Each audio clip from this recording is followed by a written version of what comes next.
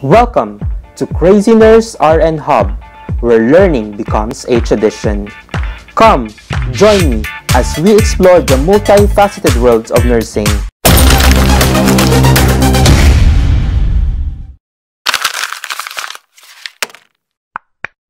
Hi there, students, and welcome back to Crazy Nurse RN Hub, where learning becomes a tradition.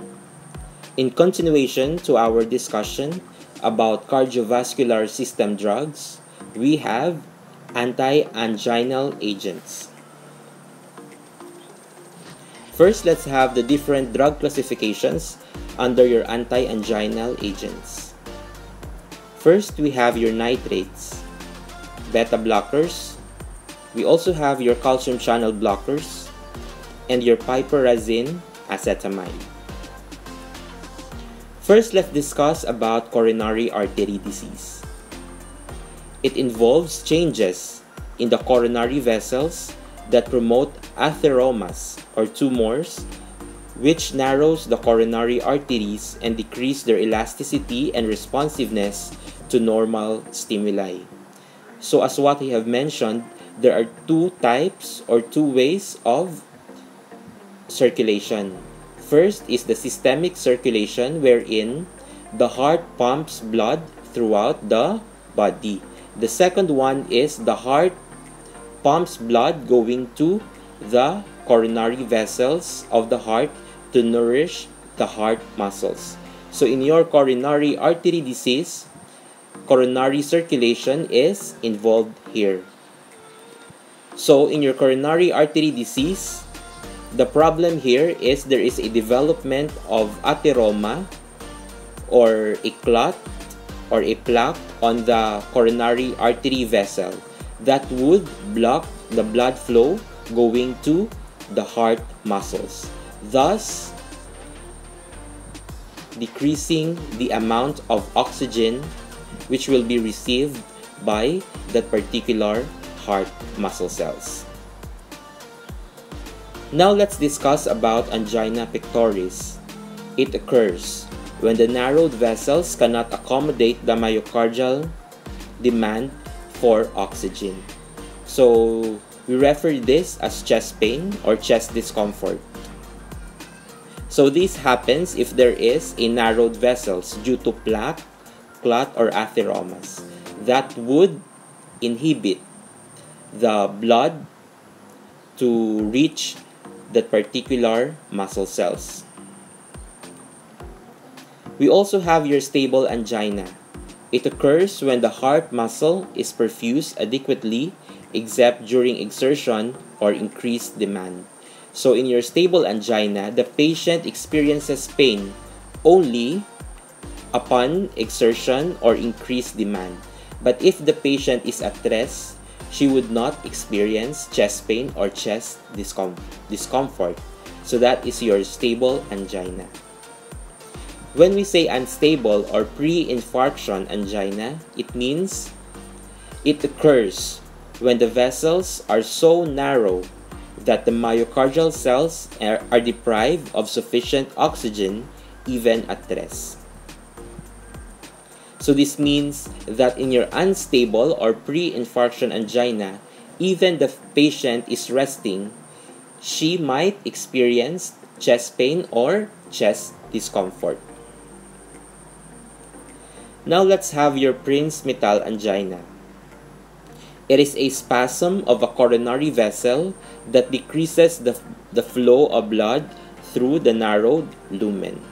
So when we note or when we observe that there is a spasm of the coronary vessels, it is your Prince-Mittal angina. It is a medical condition in which there is temporary spasm of the coronary arteries causing pain and discomfort on the chest. We also have your myocardial infarction, or commonly abbreviated as MI. It happens when a coronary vessel is completely occluded. The cells that deprive on the vessels for oxygen becomes ischemic, then necrotic, and die. So in your myocardial infarction, there is a complete blockage or complete occlusion of the blood vessels. Thus, the blood could not pass through that blood vessel. Thus, the heart muscles will not receive oxygen and it will become ischemic.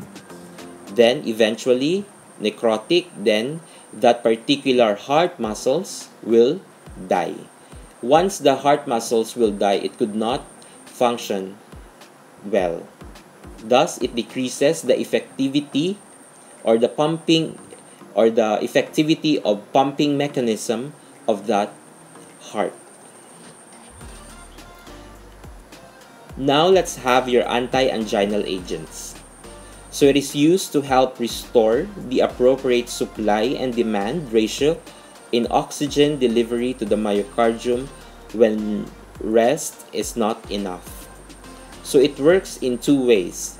First, it dilates blood vessels, thus accommodating blood to flow freely on that artery. Also, it decreases the work of the heart. First drug classification under your anti-anginal medication is your nitrates. These are drugs that act directly on smooth muscle to cause relaxation and to depress muscle tone. So examples are amyl nitrate, isosorbide dinitrate or isordil, isosorbide mononitrate or monoket, and nitroglycerin. So these are the examples of your nitrates. And the main action of this is for relaxation and to depress the muscle tone of the heart. For the therapeutic action and indication, as what we have mentioned, it relaxes and dilates veins, arteries, and capillaries, allowing increased blood flow through the vessels and allowing systemic blood pressure because of a drop and lowering systemic blood pressure because of a drop in resistance. Now let's have the contraindications and cautions. So first, we will not give this medication if the patient has an allergy, severe anemia. We also have head trauma or cerebral hemorrhage, pregnancy, lactation, hepatic and renal disease. We also have hypotension, since it causes dilation of the blood vessels, so we would not give this to patients with hypotension because it could further aggravate their condition. We also have hypovolemia or low blood volume and limited cardiac output. Since we are dilating the blood vessels, so if the patient has a limited cardiac output, it would not completely fill that particular vessels, thus causing hypotension and maybe aggravating its condition to resulting to shock. We also have your adverse effects. First, hypotension. Patient might experience headache. Patient might experience also dizziness, tachycardia as compensatory mechanism since we are dilating and relaxing the blood vessels, rash, flushing, nausea, vomiting, sweating, and of course chest pain. So these are the adverse effects of your nitrates. Now let's proceed to beta-adrenergic blockers. It is used to block the stimulatory effects of the sympathetic nervous system. Examples are atenolol or tenormin, metoprolol or toprol XL, propanolol inderal, danolol Corgard. For the therapeutic effects and indications, we have it competitively block beta-adrenergic receptors in the heart and juxtaglomerular apparatus in the kidney. Decreases the influence of sympathetic nervous system responses on tissues. So these are the therapeutic actions and indications of your beta-adrenergic blockers. For your contraindication and cautions, we have bradycardia, heart block, cardiogenic shock. We also have pregnancy, lactation, diabetes, peripheral vascular disease. We also have asthma, COPD, and thyrotoxicosis. So once you have noted this to your patients, you would not give these medications. Now let's proceed to the adverse effects. Dizziness. We also have your vertigo, heart failure, arrhythmias, gastric pain, flatulence, diarrhea. We also have vomiting, impotence, and decreased exercise tolerance. So these are the adverse effects of your beta-adrenergic blockers. Now let's proceed to your calcium channel blockers. It inhibits the movement of calcium ions across the membranes of myocardial and arterial muscles. So examples are your amlodipine, Norvasc, Delchazem, Cardizem, nicardipine, Cardem, nifedipine, Adalat EC, and verapamil, Calan. So these are the examples of your calcium channel blockers. For the therapeutic action and indications, it is indicated for treatment of Prinzmetal angina. Remember that your Prinzmetal angina is the spasm of your coronary arteries. Also, it is indicated for chronic angina, effort-associated angina, and hypertension. So basically, your calcium channel blocker main function is to block the calcium ions. Remember that your calcium ions is responsible for neuromuscular irritability. So once there is a blockage of that calcium channel, it would actually relaxes the heart and it would decrease the stimulation of your sympathetic nervous system responses. We also have your contraindications and cautions. Presence of allergy, pregnancy. We also have lactation, heart block, renal and hepatic dysfunction, and heart failure. For the adverse effects, we have dizziness, lightheadedness. Patient might experience headache and asthenia. Your asthenia is an extreme weakness. So that's the medical term for extreme weakness. Peripheral edema, bradycardia. We also have atrioventricular block, flushing, rush, and nausea. So these are the adverse effects of your calcium channel blockers. Now let's proceed to your piperazine acetamide agent. Example of this medication is ranolazine. It is the newest drug approved for treatment of angina. It prolongs the QT intervals and does not slow heart rate or decrease BP. And it also decreases myocardial oxygen demand. So as you noticed, these medications functions by decreasing the myocardial workload or demand of the heart. Now let's proceed to your lipid lowering agents, or they call this as anti-lipidemics. Okay. So let's now have the drug classifications under your lipid lowering agents. First, we have your bile acid sequestrants. Second is HMG-CoA reductase inhibitors. Third, we have your cholesterol absorption inhibitor. Next, we have your fibrates. And we have your vitamin B3. And lastly, we have your omega-3 fatty acids. Now let's define first what is hyperlipidemia. It refers to an increase in the level of lipids in the blood. So remember, when we say hyperlipidemia, hyper means increase, lipid means fats, cholesterol, emia means blood. So once you see hyper, you could actually say that it's increased. When we say hypo, that means it's decreased. When we say emia, that is in reference to the blood. Okay?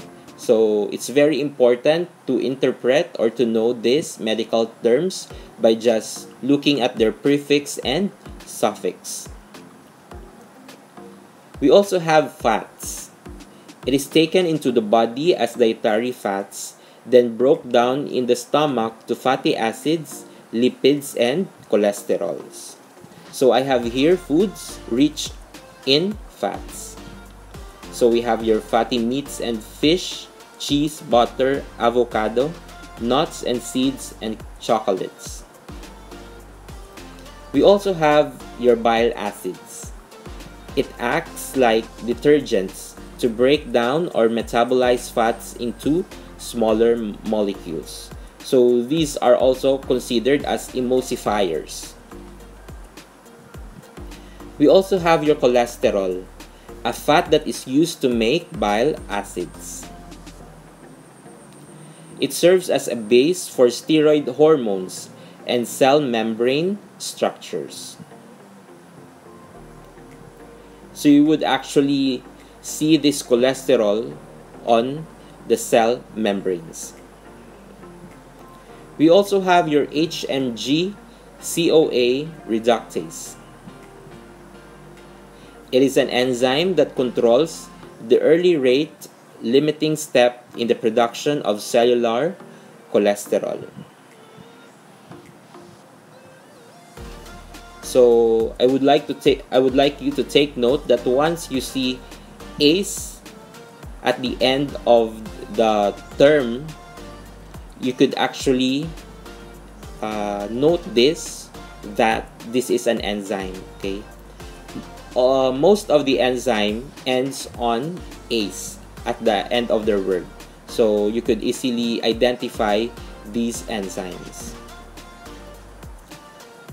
Now let's proceed to the lipid lowering agents. So it lowers the serum level of your cholesterol and various lipids. First drug classification under this is your bile acid sequestrants. It is used to decrease plasma cholesterol levels. Examples are cholestyramine, cholestipol or cholestid, colesivilam, or Welchol. So for the action and indication of this drug classification, we have it binds with bile acids in the intestine to form an insoluble complex that is then excreted in the feces.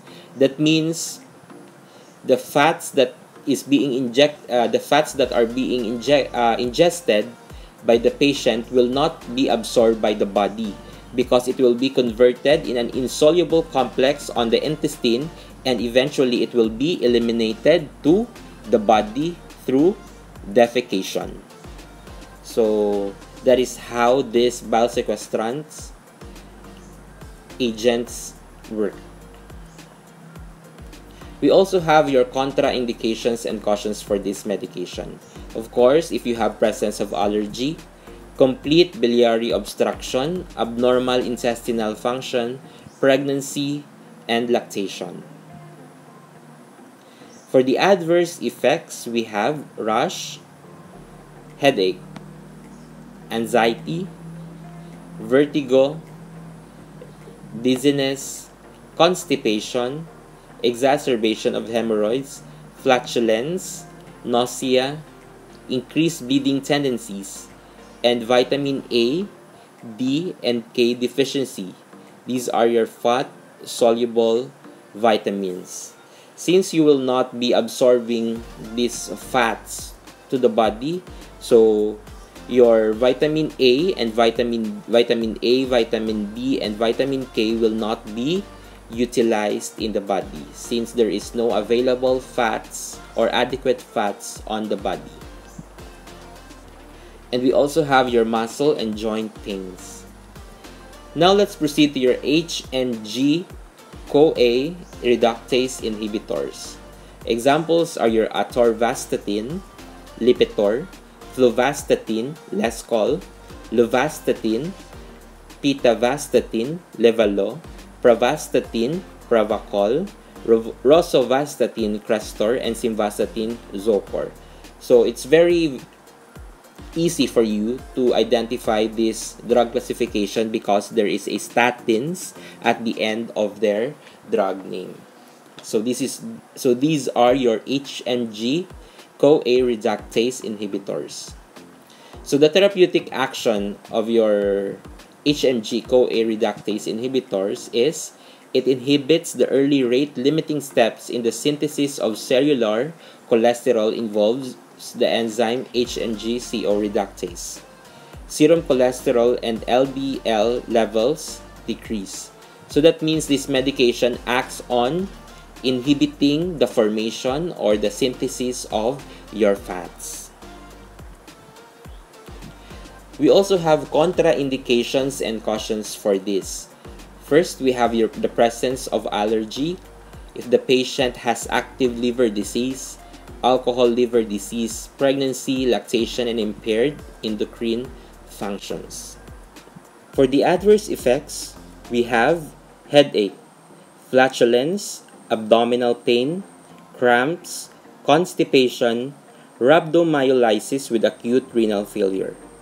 So for your rhabdomyolysis to happen, there is a torn muscle. Then it will be converted into myoglobin, and this myoglobin will enter the bloodstream. Then it will reach the kidneys. Then it will damage the function and structure of the kidney, leading to acute renal failure. And the most prominent assessment for this is a Coca-Cola urine. That means the urine of the patient looks like a Coca-Cola drink. Now let's proceed to your cholesterol absorption inhibitors. Example of this medication is ezetimibe or your Zetia. It is the first new class of drugs to lower cholesterol levels, and it works in brush border of the small intestine to decrease the absorption of dietary cholesterol from the intestine. So the main function of this medication is it inhibits the absorption of cholesterol in the body. Now let's have your contraindications and cautions. First, presence of allergy, pregnancy. We also have lactation, severe liver disease. So these are the contraindications of this drug classification. Now for the adverse effects, we have patient might experience headache, dizziness, abdominal pain, diarrhea, upper respiratory infection, back pain, myalgia, and arthralgia. So the patient might experience muscle pain and joint pains. When we say myalgia, it's a muscle. Then arthralgia, it means it's a joints. We also have your fibrates. Fibrates stimulates the breakdown of lipoproteins from the tissue and their removal from the plasma. We also have your vitamin B or vitamin B3, sorry. This is vitamin B3. It is known as niacin or nicotinic acid. It inhibits the release of free fatty acids from adipose tissue, thus lowering the lipid level in the body. Also, we have your omega-3 fatty acids. It inhibits the liver enzyme systems to decrease the synthesis of triglycerides, lowering the triglyceride levels, thus decreasing the cholesterol or lipids in the blood.